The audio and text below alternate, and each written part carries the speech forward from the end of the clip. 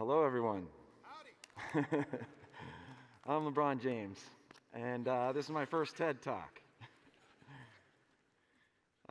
Behind this mask, there's more than just flesh. Beneath this mask, there's an idea.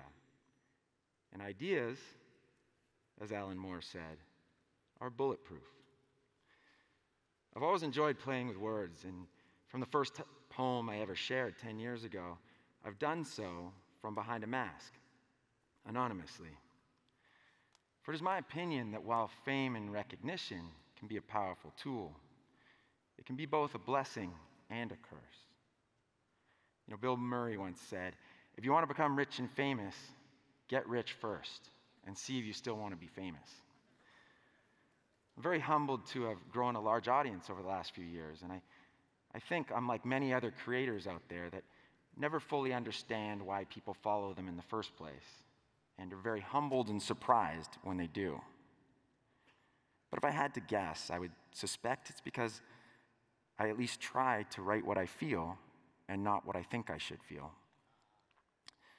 Lisa Magnum said, sometimes wearing a mask is the best way to show our true selves.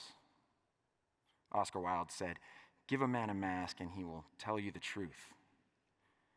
And I believe that remaining anonymous over the years has helped me do that.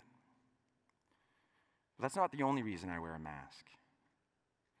The truth is, the year I started writing poetry, I lost a friend to depression and what I would describe as the complications of fame. I remember many years ago, I went on a date. We were discussing this idea of fame, and I asked her, would you rather be happy or be famous? She said, oh, I'd definitely rather be famous, because if I was famous, I know I would be happy. It was a trick question. Years later, when I signed my first book deal, the publisher begged me to reveal my identity.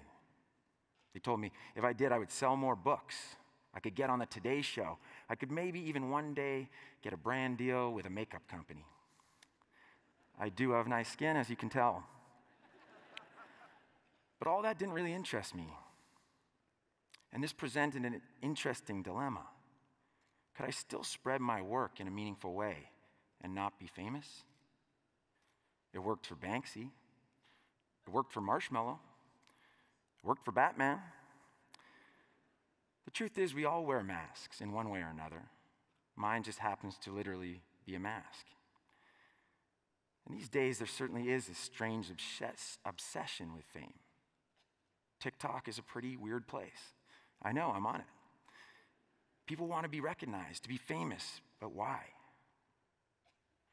Now, this all might sound a little strange coming from me, not only because I'm a dude on a stage wearing a mask giving a TED Talk, but because I have this social following. And so don't get me wrong, I want to get my work out there. I want to connect with interesting people. I want to have amazing experiences and to be successful. I just don't want to be recognized at the same time. 40 years ago, the most popular answer to the question, what do you want to be when you grow up, was an astronaut. In 2020, do you know what it was? A YouTuber. Now do you know what it is?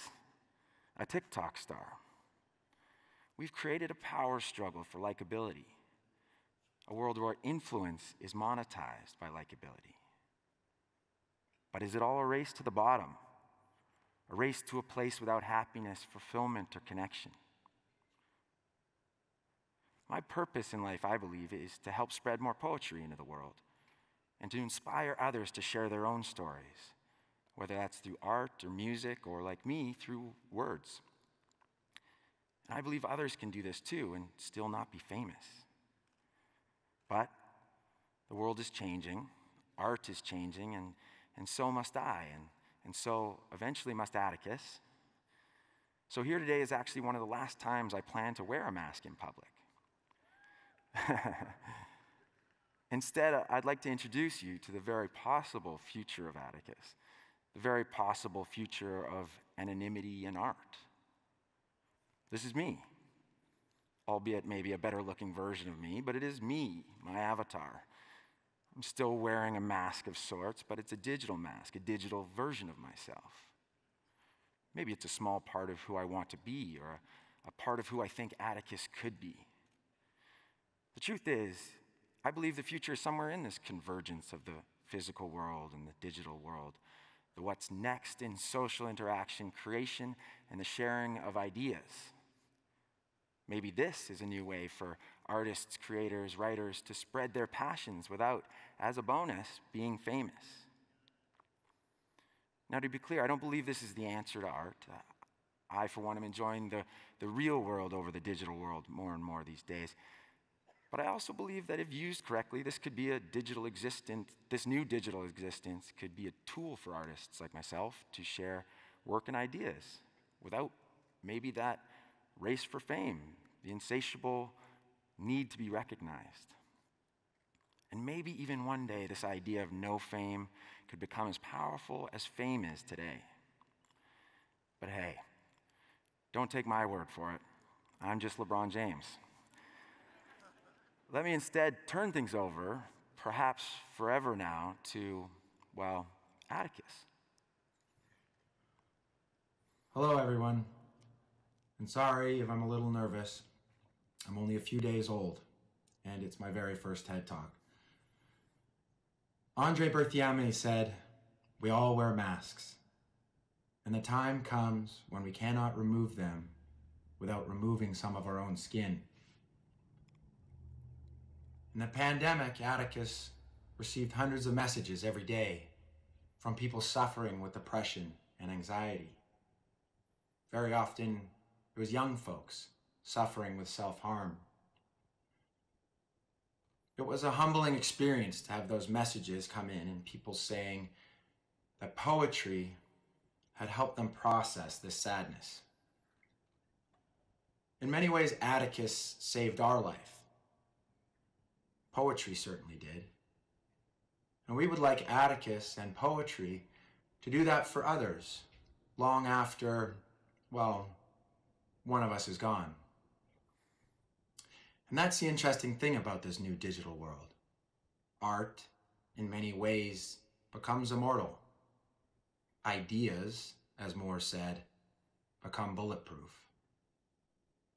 And so one day soon, we plan to give Atticus back to the people who built him, the readers, and have him live on as a foundation for bringing more poetry into the world and helping others find their own voices. And maybe, just maybe, spread those voices without fame. But for now, Atticus will continue to do what he set out to do 10 years ago. Send love from the shadows. Thank you.